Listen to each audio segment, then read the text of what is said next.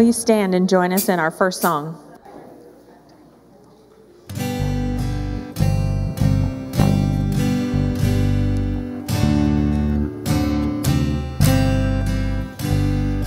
Low in the grave he lay, Jesus my Savior, waiting the coming day, Jesus my Lord.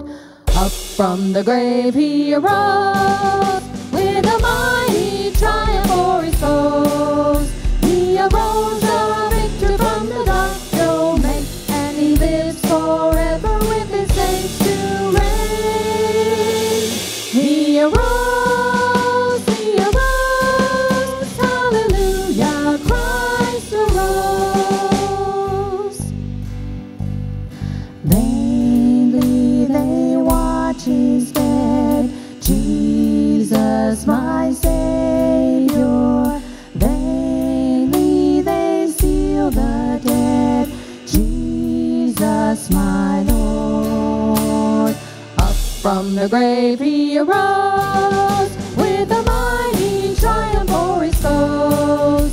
He arose a victor from the dark domain, and he lives forever with his saints to reign.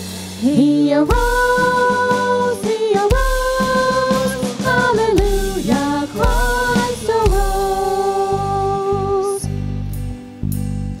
Death cannot keep his prey, Jesus my Savior.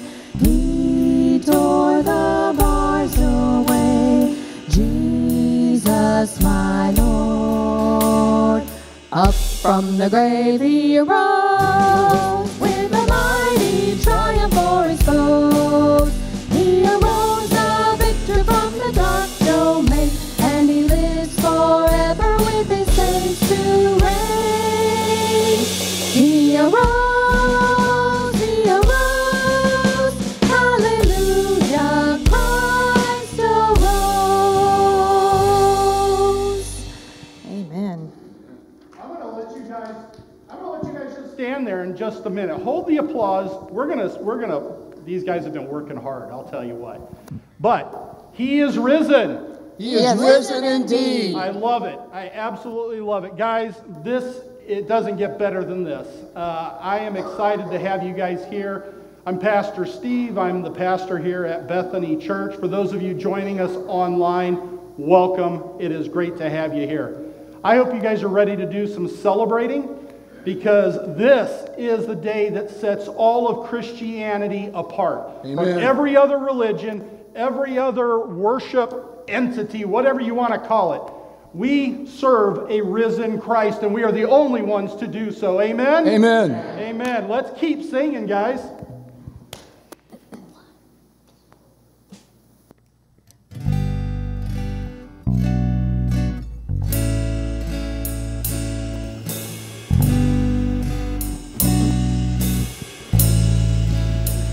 The head that once was crowned with thorns is crowned with glory now. The Savior knelt to wash our feet. Now at his feet we bow. The one who wore our sin and shame, now robed in majesty, the radiance of perfect love now shines for all to see. Your name is victory. All praise will rise to Christ our King. Your name is victory. All praise will rise to Christ our King.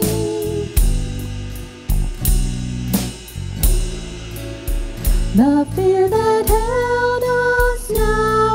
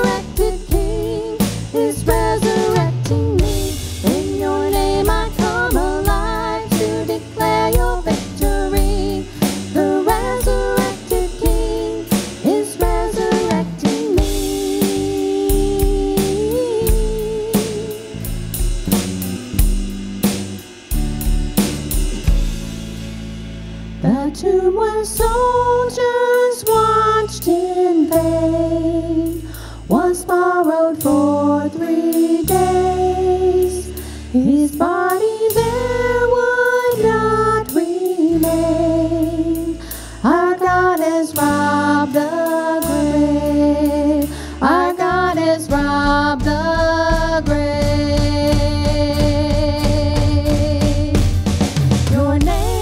Your name is victory. All praise will rise to Christ our King.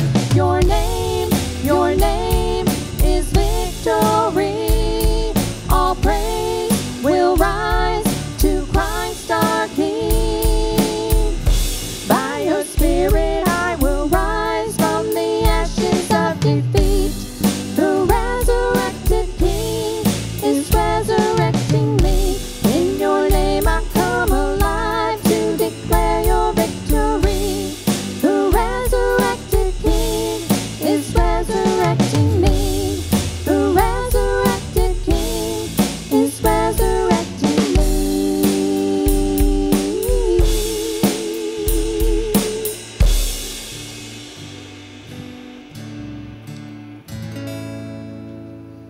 Amen. Good morning. Happy Easter! Look at all your smiling faces. This is wonderful. All right, we welcome you in. Like Pastor said, whether you're here in the sanctuary or you're out online, we would like you to take a moment and greet one another in the love of Christ.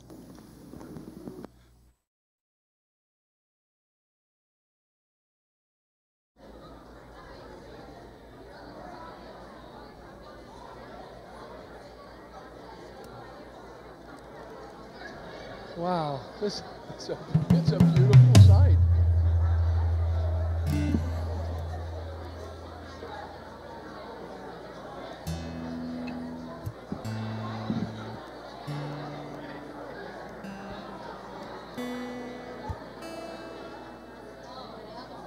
Wow.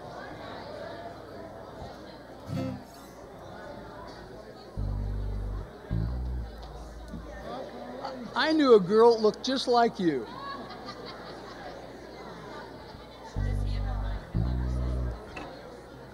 Please do. Please do. What a treat that would be.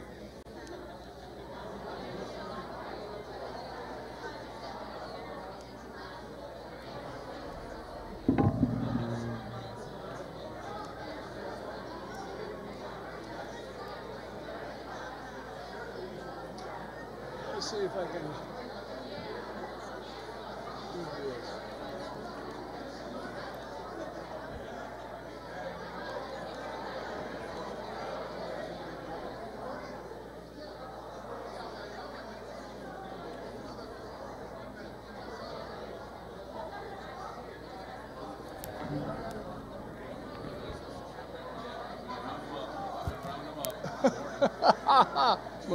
Want me to play something?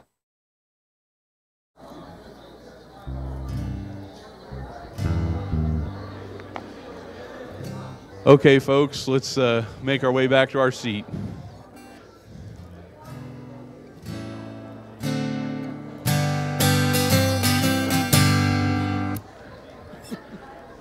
Okay, it's sort of working. Let's make our way back to our seats, please. Not too subtle hint.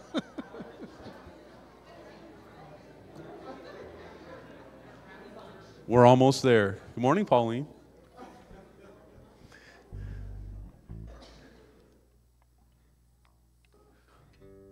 Please join me this morning in a word of prayer.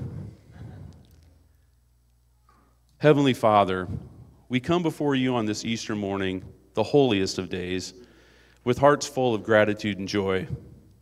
You love this world so much that you gave your one and only Son, who suffered for all of us on the cross and then gloriously captured victory over sin and death. Lord, we thank you for the promise of new life and hope that Easter brings. Help us to experience the transformative power of your love, renewing our spirits and strengthening our faith, while calling us to action to spread the good news. And never let us waver in our belief of the resurrection and of the promise of salvation that it brings to us all. Truly, Today is a day of victory. Be with us, Lord, in our hearts and in our minds, so we hear and understand today's message. We pray all these things in your Son, Jesus Christ's name. Amen. Amen.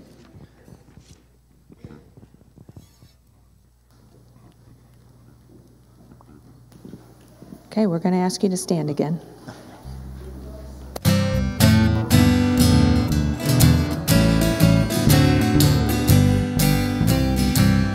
God sent his son, they call him Jesus. He came to love, heal and forgive. He bled and died to buy my pardon. An empty grave is there to prove my Savior lives. Because he lives, I can face tomorrow. Because he lives, all fear is gone. Because I know he holds the future, and life is worth the living just because he lives. How sweet to hold our newborn baby and feel the pride and joy he gives. But greater still, the calm assurance this child can face the certain days because Christ lives. Because he lives, I can face tomorrow. Because he lives, all fear is gone. Because I know he holds the future, and life is worth the living just because he lives. And then one day I'll cross that river, I'll fight life's final war with pain. And then as death gives way to victory, I'll see the lights of glory and I'll know he lives. Because he lives, I can face tomorrow. Because he lives, all fear is gone. Because I know he holds the future, and life is worth the living just because he lives. And life is worth the living just because he lives. Amen.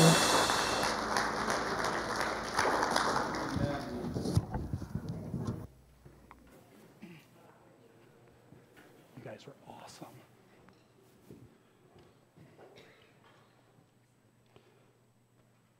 Right now, this is where the kids who are normally here are thinking, wait a minute, something is out of order. We're supposed to be sitting up here with Miss Susan, right? They were with me last week. They're still asking for Miss Susan. We'll make it up to you guys, I promise, right after service. So what? So what? Yeah, I heard one or two chuckles back there. So what? How's that for an energized opening shot on Easter Sunday? But it is where I left us on Palm Sunday. The last words I spoke during the sermon were, so what? One week ago today. We cheered and we celebrated Palm Sunday. Jesus rode triumphantly into Jerusalem on the back of a donkey to the cries of Hosanna! Hosanna! Blessed is he who comes in the name of the Lord. Many of the people had absolutely no idea what they were cheering for. They were doing it just because everybody else was. But the Son of Man, Jesus Christ, rode in, prepared for what was to come. A lot took place in that week between Palm Sunday and today. Jesus chased the moneylenders and cleansed the temple. He chased the moneylenders around with a whip, overturning their tables. And boy, would I love to have been there for that. Right? The picture we always have of Jesus is him sitting there with a lamb and patting a child on the head and just, the gentler, kinder Jesus. And yet, on the day after, on Monday, he chased the moneylenders and he cracked the whip and he told them to clear out of his Father's house. He taught parables or stories. He would eat the Passover meal, wash his disciples' feet, and celebrate the Lord's Supper, the first one, what we call Holy Communion. Then came the cross, where Jesus would be crucified and would die. And he would be laid in the tomb. So what? When we hear the stories on Easter Sunday, I get the feeling that we too have that sense of the crowd shouting, Hosanna! The sense of the crowd celebrating Easter because it's what so many people do today. We dress up, we go to church, we do egg hunts, and eat the ears off poor chocolate bunnies. Lunch with family follows, and then, if you're like me, a good afternoon nap. Anybody here a napper on Easter afternoon? Thank you. I thought I was the only one for the longest time. Easter becomes an image in the rearview mirror of our lives, and we get ready for Monday in our everyday lives. Don't get me wrong. I love all of these things, including the chocolate bunny ears. I love seeing how nice everybody dresses up, and you guys look fantastic today. And I love the stories. I love all the stories that get shared around this time. I love the stories of the women running to the tomb and finding an empty tomb. I love all of it. But I also love the sense of normalcy that follows Easter. And I have to ask the question, so what? Let me ask you another question. What is Easter to most folks? What is Easter to most folks? Easter, I think, to most folks is a date on the calendar. It's a time when we're supposed to come to church. We're supposed to go through the motions that everybody else goes through, but for many, it just means very little. It doesn't mean what it's supposed to mean. It doesn't mean that we serve a risen Christ. That when they got to the tomb, it was empty. That he did what he said he was going to do. It just doesn't seem to mean that anymore. Because I had heard these numbers many years ago, and I just needed to check.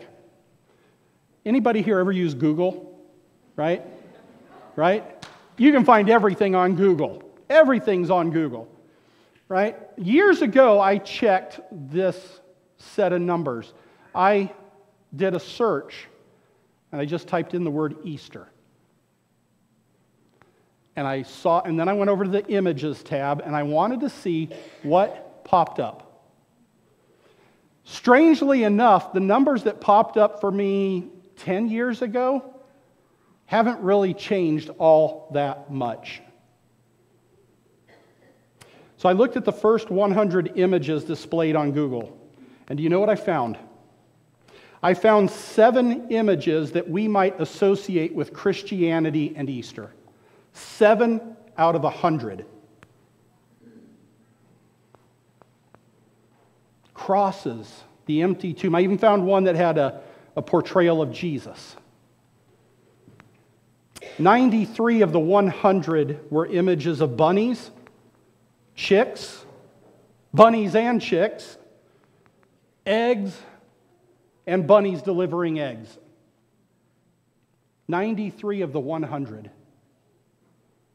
They were colorful, they were playful, and they had absolutely nothing to do with Easter. So what? So what is an important question for us to ask, and it was crucial to the disciples. It was so crucial to them that the gospel writers, Matthew, Mark, Luke, and John, spent 29 out of a total of 89 chapters that they wrote talking about this week.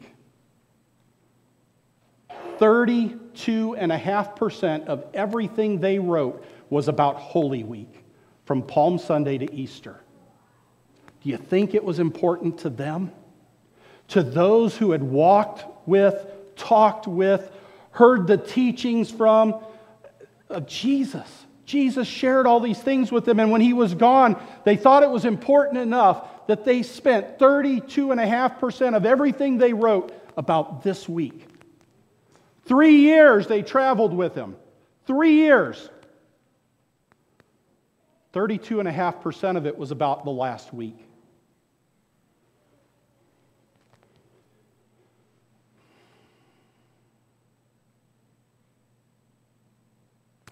We ought to be able to answer our question of the day, so what? If we take everything that has come before us into account. If the disciples, the gospel writers, if they thought all of this was that important for us to know about, we ought to be able to answer our question of the day, so what?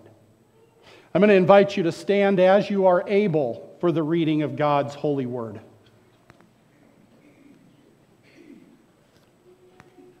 Our reading today comes from the Gospel of Mark, the 16th chapter, verses 1 through 8. When the Sabbath was over, Mary Magdalene and Mary, the mother of James, and Salome bought spices so that they might go and anoint him. And very early on the first day of the week, when the sun had risen, they went to the tomb. They had been saying to one another, "Who will roll away the stone for us from the entrance to the tomb?" When they looked up, they saw that the stone, which was very large, had already been rolled back. As they entered the tomb, they saw a young man dressed in a white robe sitting on the right side, and they were alarmed. But he said to them, "Do not be alarmed. You are looking for Jesus of Nazareth, who was crucified. He has been raised. He is not here. Look, there is the place they laid him. But go, tell his disciples and Peter that he is going ahead of you to Galilee. There you will see him just as he told you." So they went out and fled from the tomb, for terror and amazement had seized them. And they said nothing to anyone, for they were afraid. This is the word of God for the people of God. Thanks be to God. Please be seated.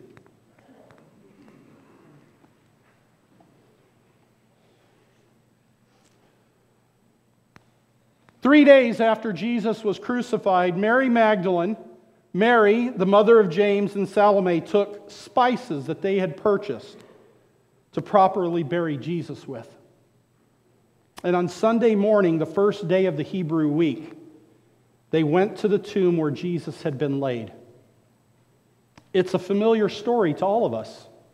It's a familiar story because we hear it every Easter. Depending on which gospel you're being taught from, it's the same story. It's the women rushing to the tomb. It's a stone rolled away. It's Jesus no longer there kind of story. It's a familiar story following the familiar story of the crucifixion, which follows the familiar stories of the days leading up to those events. In this version of the resurrection, the women encounter a young man dressed in white robes. What he tells them might be glossed over if we don't carefully read the words that God has given us. This angel tells the women that Jesus has been raised and that they are to go and tell the disciples and Peter to meet Jesus in Galilee. The disciples and Peter. Peter's the guy whose proclamation of who Jesus was caused Jesus to respond, "Upon you I shall build my church." The guy who stated rather emphatically, "I'll never leave nor forsake you." Lord, not me. It's the guy who, for a short period of time, walked on water. This Peter. And it's here that we find that not all who call themselves disciples or students of Christ really are. I've shared this before, that if I were to ask a room full of Christians if they were disciples of Jesus Christ, almost everybody would raise their hand. Almost everybody would raise their hand, regardless of what denomination, what church, any of that. Most of them would raise their hands. Peter would have raised his hand. But being a disciple of Jesus requires more than a membership certificate to a local church. It requires dedicated study and a devotion to Jesus' teachings beyond that which most are willing to offer. It means that we not only hear the word, but that we... Oh, you guys can do better than that. It means we can't just hear the word, but we have to... Thank you. Peter was still a bit full of himself, even after 3 years spent traveling with Jesus. And now, on the day that Jesus was raised from the dead, the angel said, "Go tell the disciples and Peter." You see, Peter found himself separated from the group we call the disciples. He had denied Christ not just once, not just twice, but 3 times. 3 times. But, and there's always a but, isn't there? But Peter was about to be confronted not just by the good news, but by the great news. You see, Jesus did not come into the world to condemn the world, but that the world might be saved through him. There we go. That's somebody who's excited about it. I like that. That's good in church. That'll play. God loves each and every one of us, so much that He sent His only begotten Son into the world to die a horrible death on the cross for us.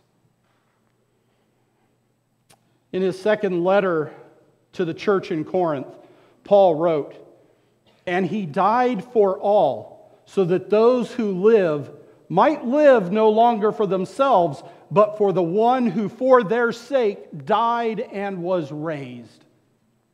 Who for their sake died and was raised. Who for their sake.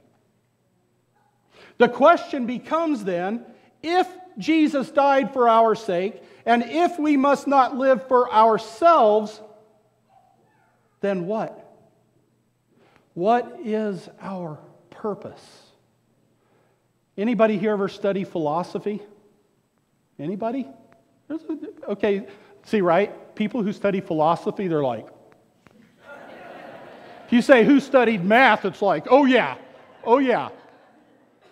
I studied philosophy. What's the great philosophical question? And I can't mute the guy who controls the audio-visual stuff. The great philosophical question is, why am I here? What is my purpose? Why? Why is all of this then so important, my friends? This stuff is important for us and for the Peters of the world. You see, Peter said no to Jesus. He claimed he didn't know him. He had done what seems to us to be remarkably stupid, monumentally stupid. Peter briefly walked on water. He witnessed all the miracles that Jesus performed, and during Jesus' most vulnerable moment, denied him. But how much like Peter are we? How much like Peter are we? Whether we call ourselves Christian or not, each of us denies the goodness of God regularly. Each of us feels the temptations of the world, and as we give into temptation, we deny Christ. And when we deny Christ, we turn down the gift that God sent us in the person of Jesus Christ. The question for all of us, even as we cry out, Hosanna, save us. The question for us all is, so what? If our lives aren't changed through our acceptance of Christ and what He accomplished on the cross, so what? If we fail to love God and love our neighbor as ourselves, so what? If we choose to live as the world dictates that we live, if we fail to feed the hungry because we need to save a few bucks, and if we turn away those who aren't like us because they don't dress like us, talk like us, or smell like us, then so what? What is this all for? The cross and the empty tomb become meaningless. But maybe, just maybe, today means something. Maybe Easter is a celebration of your heart rather than a date on your calendar. Maybe God has pinged you to do something more than you've ever thought possible. Maybe you've been called to step out of your comfort zone and wrap your arms around someone not like you. Maybe. Jesus left His disciples with a promise as He prepared them for His departure. He told them that when He left this world, when He left them, He would send the Holy Spirit. And when you are filled with God, the Holy Spirit, nothing is impossible for you when you step out in faith for the kingdom of God. If Easter doesn't mean anything to the world, then what are we going to do about that? Mark's gospel has a shorter ending to it that I've encountered in preparation for today that not a lot of people know about. But I want to share it with you today as we lean into the so what. After the reading that was spoken in your hearing today, the shorter ending of Mark says this: "And all that had been commanded them, they told briefly to those around Peter. And afterward, Jesus himself sent out through them from east to west the sacred and imperishable proclamation of eternal salvation." Does it sound vaguely like the Great Commission? The sacred and imperishable proclamation of eternal salvation. The cross and the empty tomb mean so much more than mere historical facts. They mean Jesus was fully human as he died on the cross. They mean Jesus was fully God as he rose from the dead. And they mean for us that we have hope in this otherwise hopeless world.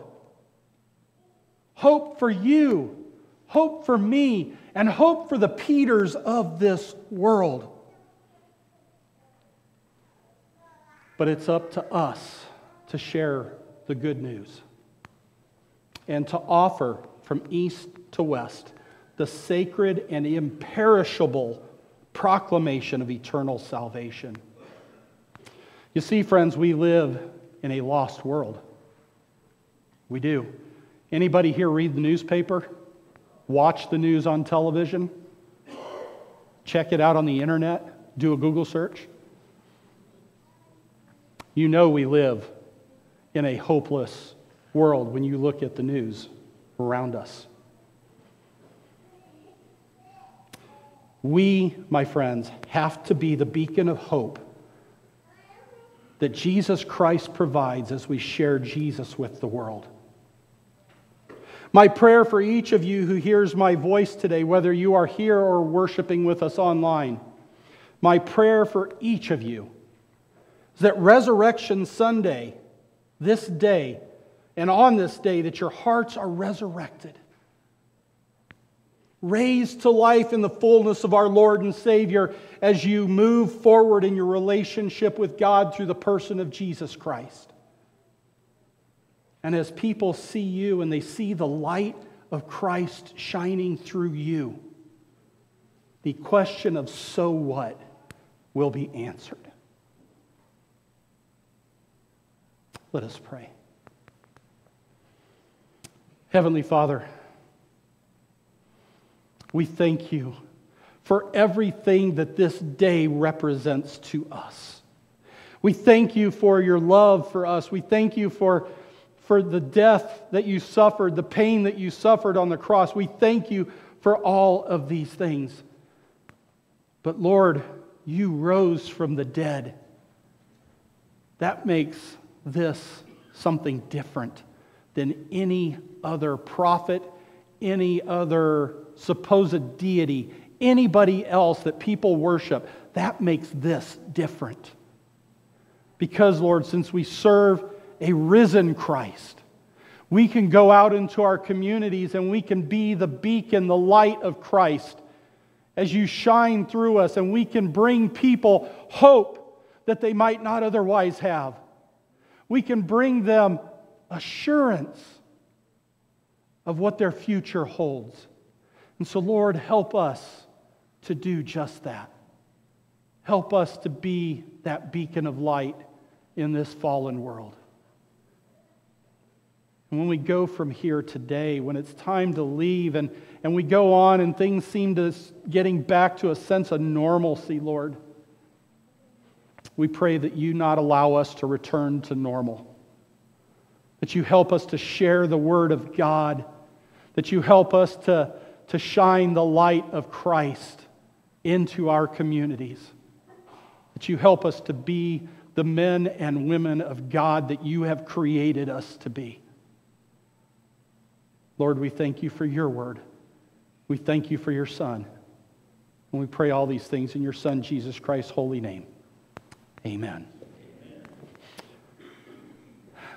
As we turn now to our time of offering, one of the things I remind everybody who goes here, actually everybody I talk to really, is that when we provide our offerings, there are people who say Jesus never talked about giving, and that's not true. There are people who say that the tithe and offerings are not important, and that's not true. God and Jesus both spoke about our offerings.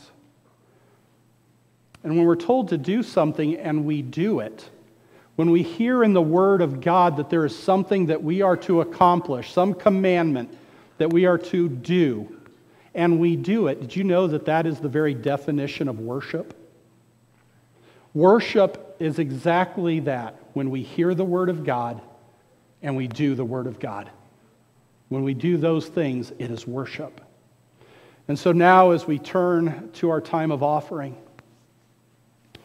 let us pray. Heavenly Father, you have asked us to be cheerful and obedient givers to your church. And so on this day, Lord, help us to be just that. Help us to be the hands and feet of Christ in this world. And that as these offerings support your church, that your church supports the community and the people in it, Lord. Help us to do the things that you have commanded us to do. Help us to love our neighbor, even as we love you. Bless the hands that so freely give this day. We pray these things in your Son, Jesus Christ's holy name. Amen. For those of you worshiping with us online, there's going to be a QR code. For those of you here too, you can use that QR code. I think smartphones nowadays have pretty good range, right? You can hit that QR code. You can get signed up to follow us on our newsletter. Learn about things going on in the church, and this is also a great way to give electronically. If you're old-fashioned like me, so like my wife's in charge of all the electronic stuff in our house, I'm kind of old school. I like the offering plates. There's offering plates at the back if you'd like to give that way as well. Come.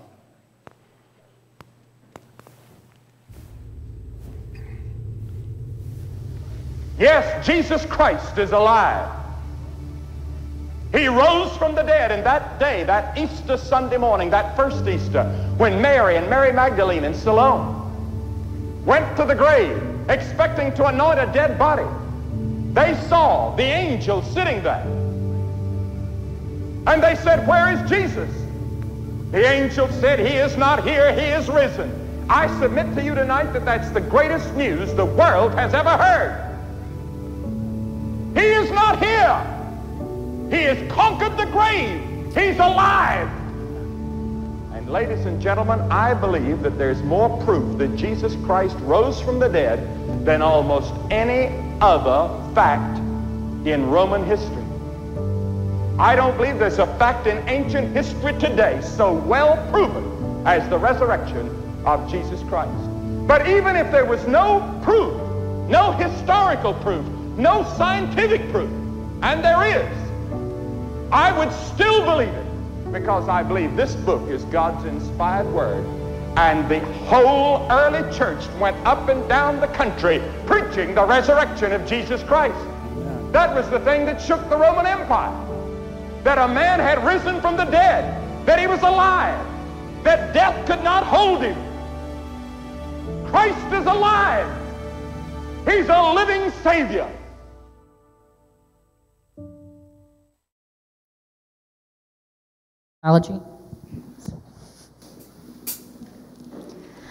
Praise God from whom all blessings flow.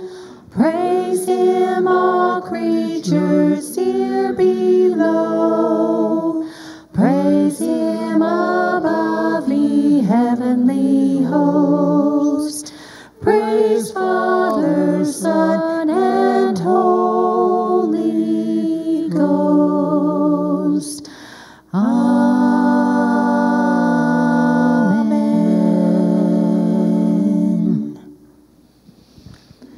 We're going to continue in worship, and we're going to sing our communion song. We've sang this one before. It's called Flesh and Bone by Zach Williams.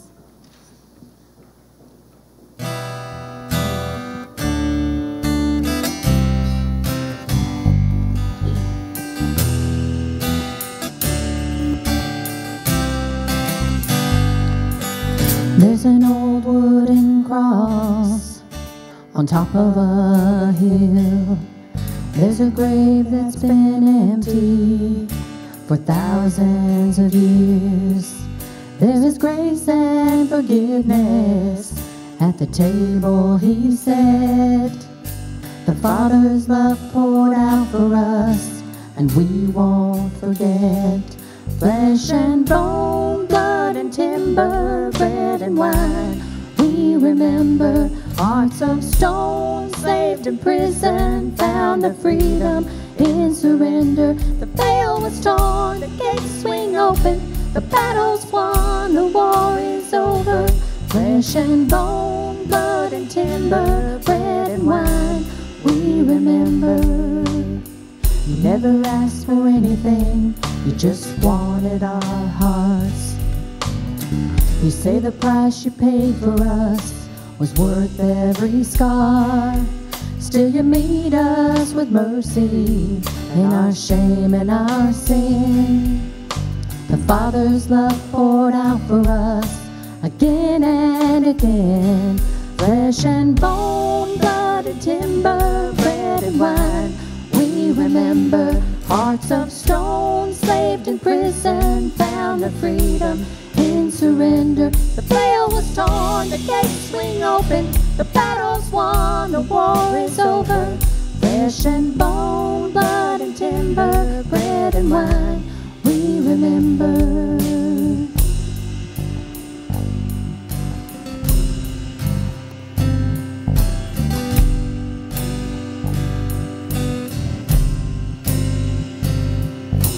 Nothing can separate what the good Lord brings together.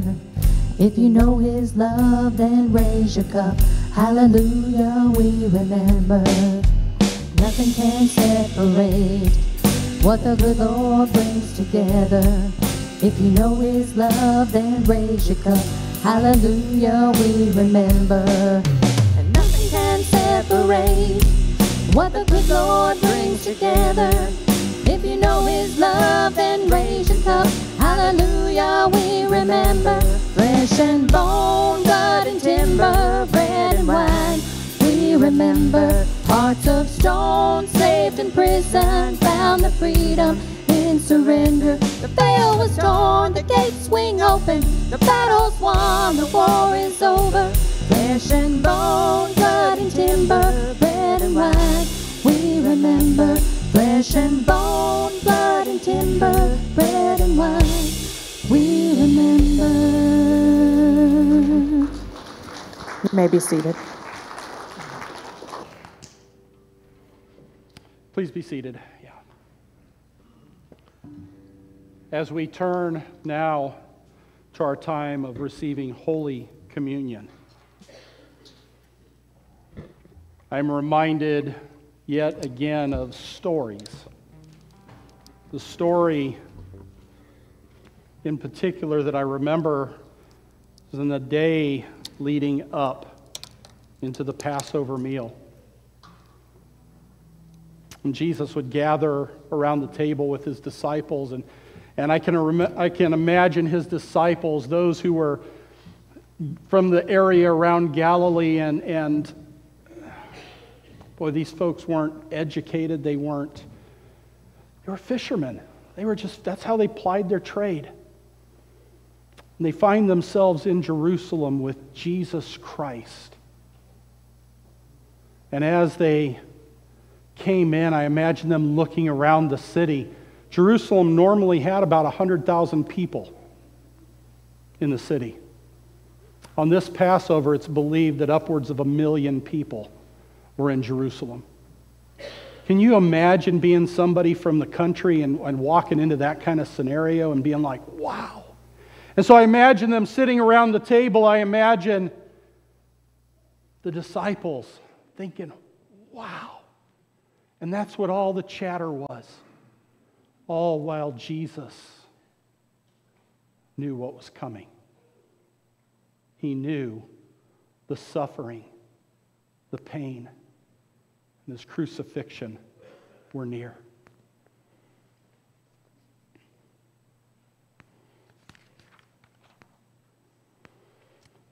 As they were eating, Jesus took bread, blessed it and broke it, gave it to the disciples and said, "Take and eat. This is my body." And he took the cup and gave thanks and gave it to them, saying, "Drink of it, all of you. For this is my blood of the new covenant, which is shed for many for the remission of sins. But I say unto you, I will not drink again of this fruit of the vine until that day when I drink it new with you in my Father's kingdom." One of the other things I'm reminded of, though, is that while this table is an open table, I will never dictate who comes to receive the body and blood of Jesus Christ. But I am reminded that we are called to come in a worthy manner. And so I'm going to invite us all to pray together this prayer of repentance. Let us pray together. Merciful God, we confess that we have not loved you with our whole heart. We have failed to be an obedient church. We have not done your will. We have broken the law. We have rebelled against your love. We have not loved our neighbors, and we have not heard the cry of the needy. Forgive us, we pray. Free us for joyful obedience through Jesus Christ our Lord. Amen. And now, church, hear the good news. Christ died for us while we were yet sinners, and that proves his love for us. In the name of Christ, you are forgiven.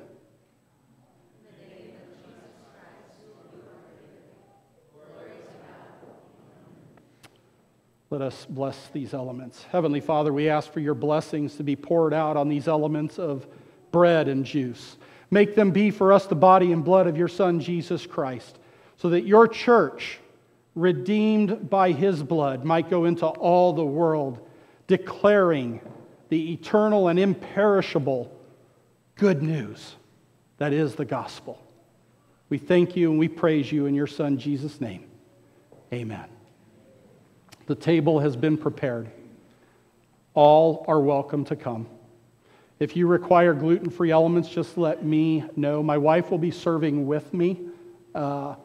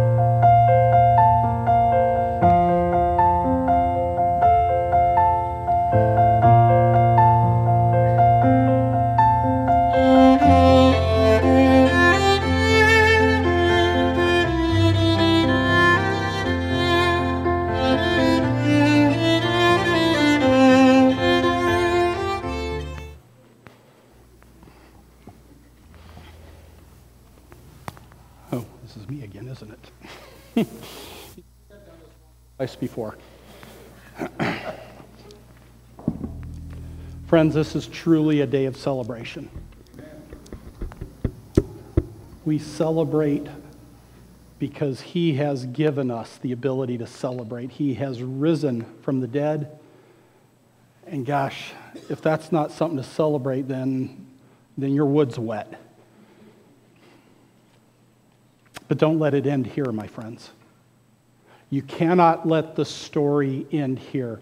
You see, when Jesus rose from the dead and he ascended into heaven, a new story started.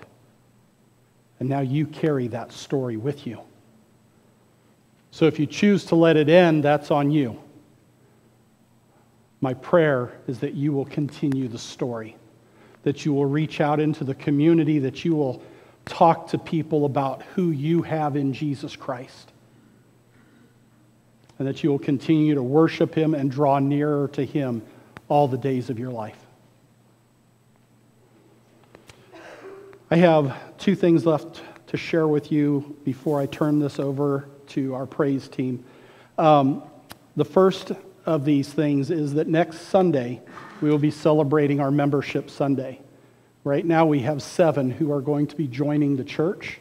If you have not yet spoken to me about doing that and you would like to join the church, I would love to talk with you this week.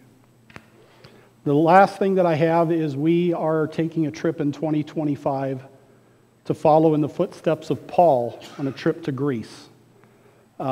We have brochures out on our activity table. If you are interested, even if you're not a part of this church formally, we would love to have you take a look at that and let us know if you might be interested in going with us. That's all I've got. For my money, it's a pretty good Sunday. Pretty good time of celebration. Thank you for joining us here and celebrating this event, this blessed event with us. Let us pray. Heavenly Father, we thank you for this day, and I thank you, Lord, for everything that you have done, not just in rising from the dead, not just from going to the cross for us, not because of any of those individual things, Lord, but because of what you do in us daily. That you forgive our sins every time we turn to you and ask for forgiveness, Lord. Help us to repent daily of the things that we do that cause us to deny you. Help us, as you helped Peter, reconcile back to you, Lord. And help us to be the men and women and students that you have created us to be. We pray all these things in your Son, Jesus Christ's holy name. And all of God's people said, Amen. Let's stand and sing our way out of here.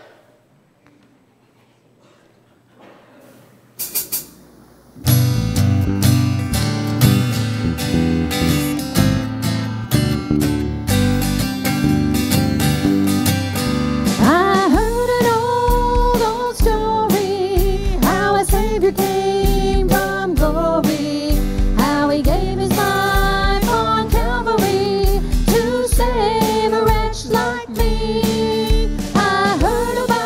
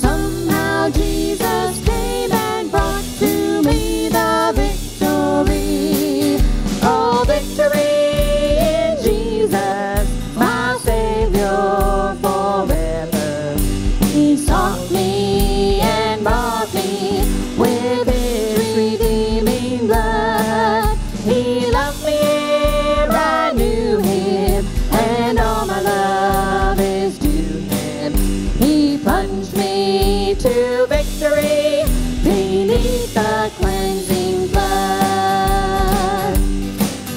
I heard about a mansion He has built for me in glory, and I heard about the streets of gold beyond the crystal sea, about the angels singing and the old redemption story, and some sweet day I'll sing up there the song of victory. Oh, victory in Jesus, my Savior forever. He sought me and bought me with His redeeming blood. He loved me ere I knew Him, and all my love is due Him. He plunged me to victory beneath the cleansing blood. He plunged me to victory beneath the cleansing blood. Amen. Amen. Yeah. Amy from Carlisle. The peace of Christ. Amen.